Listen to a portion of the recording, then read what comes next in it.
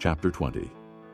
And God spoke all these words. I am the Lord your God, who brought you out of Egypt, out of the land of slavery. You shall have no other gods before me. You shall not make for yourself an idol in the form of anything in heaven above, or on the earth beneath, or in the waters below. You shall not bow down to them or worship them. For I, the Lord your God, am a jealous God, punishing the children for the sin of the fathers to the third and fourth generation of those who hate me, but showing love to 1,000 generations of those who love me and keep my commandments. You shall not misuse the name of the Lord your God, for the Lord will not hold anyone guiltless who misuses his name. Remember the Sabbath day by keeping it holy. 6 days you shall labor and do all your work, but the seventh day is a Sabbath to the Lord your God.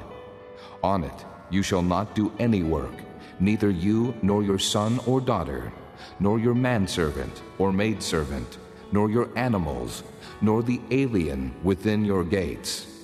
For in 6 days the Lord made the heavens and the earth, the sea, and all that is in them, but he rested on the seventh day. Therefore the Lord blessed the Sabbath day and made it holy. Honor your father and your mother, so that you may live long in the land the Lord your God is giving you. You shall not murder. You shall not commit adultery. You shall not steal.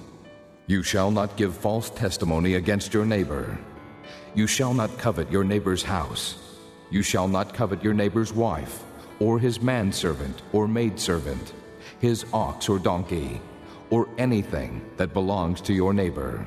When the people saw the thunder and lightning, and heard the trumpet, and saw the mountain in smoke, they trembled with fear. They stayed at a distance and said to Moses, Speak to us yourself, and we will listen. But do not have God speak to us, or we will die. Moses said to the people, Do not be afraid. God has come to test you, so that the fear of God will be with you, to keep you from sinning. The people remained at a distance, while Moses approached the thick darkness where God was. Then the Lord said to Moses, Tell the Israelites this, You have seen for yourselves that I have spoken to you from heaven. Do not make any gods to be alongside me.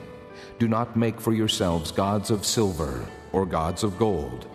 Make an altar of earth for me, and sacrifice on it your burnt offerings and fellowship offerings, your sheep and goats, and your cattle. Wherever I cause my name to be honored, I will come to you and bless you. If you make an altar of stones for me, do not build it with dressed stones, for you will defile it if you use a tool on it.